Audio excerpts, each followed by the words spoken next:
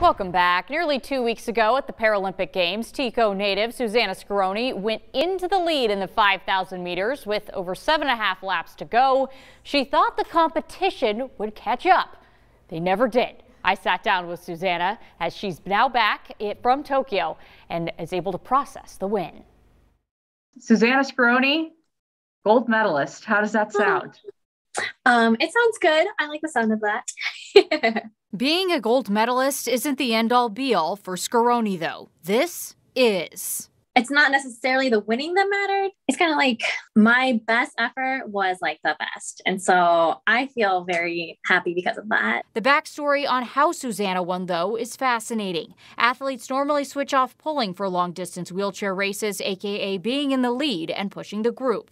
When Susanna was done pulling and ready to let someone else jump ahead, she realized no one was around her. The speedometer she usually uses wasn't working due to electronic interference in the stadium, so she had no idea how fast she was going. She was concerned that she'd come out too hard pulling and eventually would get dropped by the group. She couldn't even rely on the Jumbotron to see where her competitors were because it was showing field athletes. She decided to just keep going hard and see where it took her.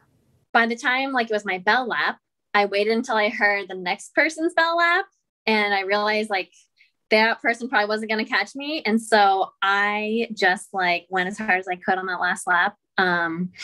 And I'm shocked. That was not my plan at all. And I just kind of wanted, like I said, to be conservative so that when they caught me, which they should have, I would be okay. And I wouldn't just be streamlined. But they never did. Scaroni is known for only having one speed, fast, which sometimes doesn't pay off in more tactical races.